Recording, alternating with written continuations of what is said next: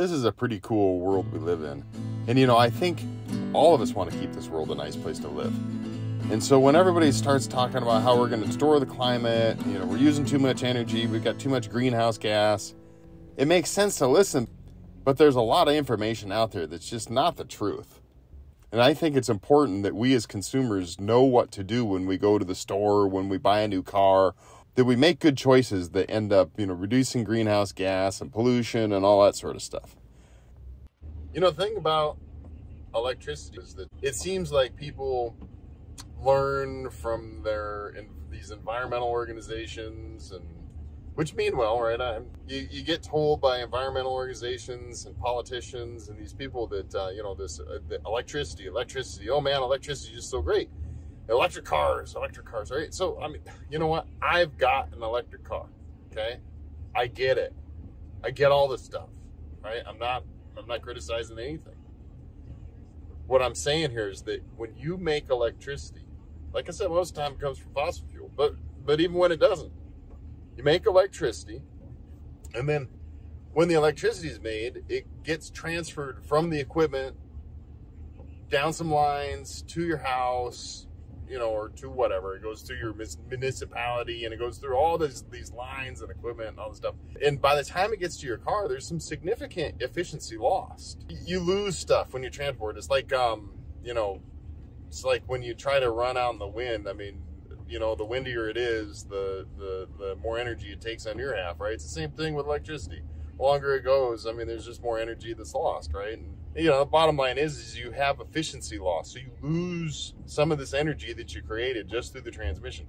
And then you fill it up in your car, and then there's another energy efficiency loss as you're trying to charge up your battery, right?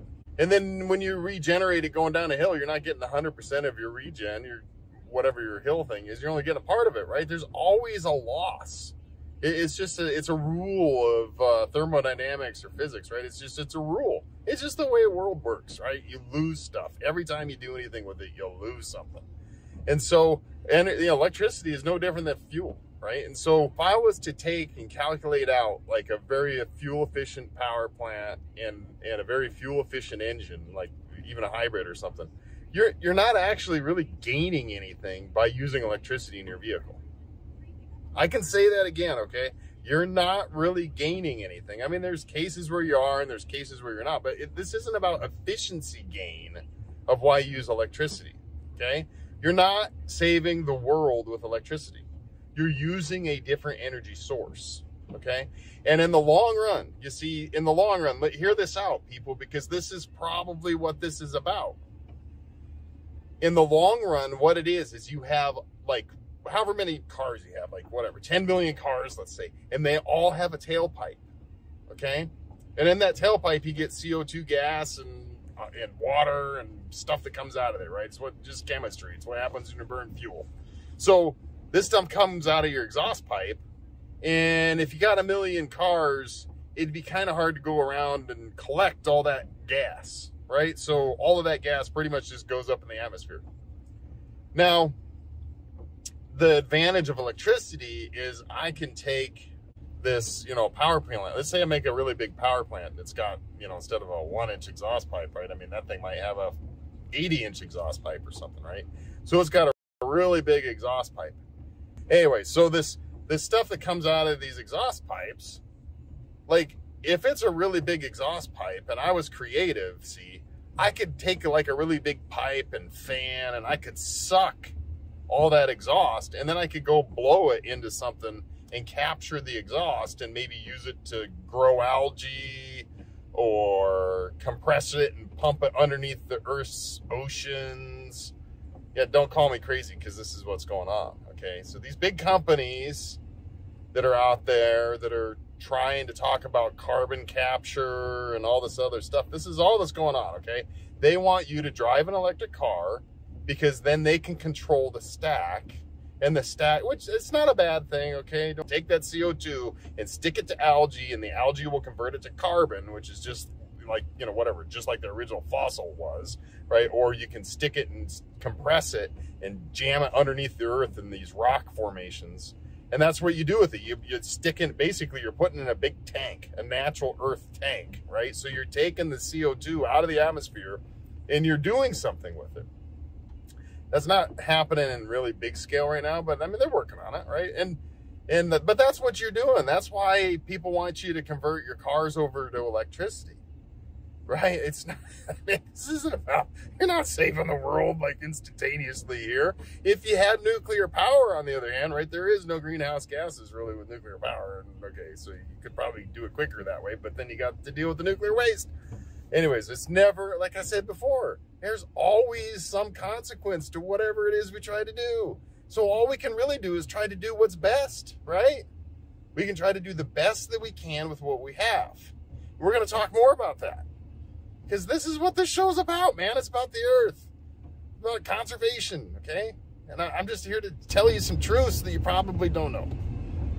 See, then you have to think about these guys that are doing all this energy stuff and this greenhouse gas capture, right? It's like, you know, what motivation do they have to have you drive an electric car, right? Well, you know, I don't know exactly how every bit of this works, but I know that this whole carbon credit and all these other things, I mean, you know, they're on the table to get paid to do all this carbon capture.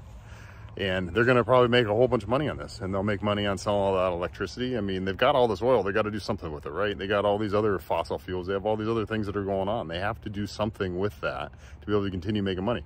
And electricity is just another form of energy. It isn't some magical thing that just exists, right? I mean, you have to do something to create it.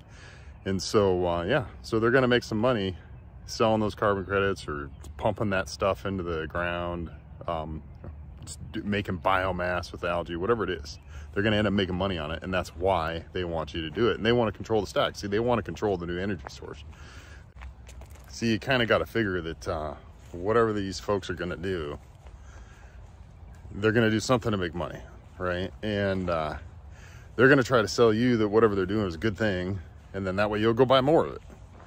I mean, just because they're selling it, and just because people are telling you it's the right thing, and just because people that are trying to do good believe that this sounds like a good idea, man, we're going to drive electric cars and we're going to, you know, ride on the hydrogen economy.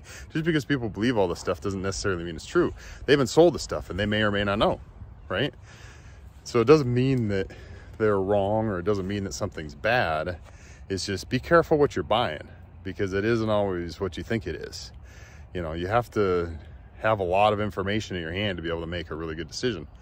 And, you know, hopefully through this series of these videos of the stuff that we'll talk about here, and, you know, hopefully we'll learn from you guys too, right? I mean, this isn't a one-way street. Hopefully, you know, we can put some good information together here. One of the things I've really thought about is how, you know, we are pretty good at using energy and finding different ways of using it. We aren't necessarily so good about conserving it. A lot of people talk about the environment. A lot of people don't do much about it. And there's a lot of people trying to sell you stuff. You know, how to fix this and how to fix that. And heck, they can't even tell you what the real problem is. They can't even tell you if there's a problem. I mean, we all kind of assume there is and we believe it. But, you know, but nobody can really tell you what it is. But they got a solution for you, right? And so the one thing I do know is that I know that there's a lot of people that are telling you things that aren't necessarily true. So I came up with this harebrained scheme of making this channel in the hopes of trying to dispel the BS that's out there, and hopefully explain some of the truth, and hopefully explore this world and find a little bit more truth than what we even know today. Learn something. We'll all learn some stuff together. And what we're going to go learn about the environment. We're going to go learn about energy, and we're going to learn about, you know, how can we actually do things to conserve energy? How can we do things to help preserve the earth, to, you know, prevent global warming or whatever it is that's going on? What are the real factors going on? You know what? This is not a political show. There's no money involved here. We're just going to go cruise around. We're going to go check stuff out. We're going to talk about what's happening. And, you know, some people may or may not like it. They may or may not agree with me. I don't really care. Because, you know, I just want to find the truth. And here's the invite. Anybody that's out there that has a different opinion, hey, contact me. You guys want to go check something out, you want to study something, you want to do whatever, just let me know. All right? That's this journey.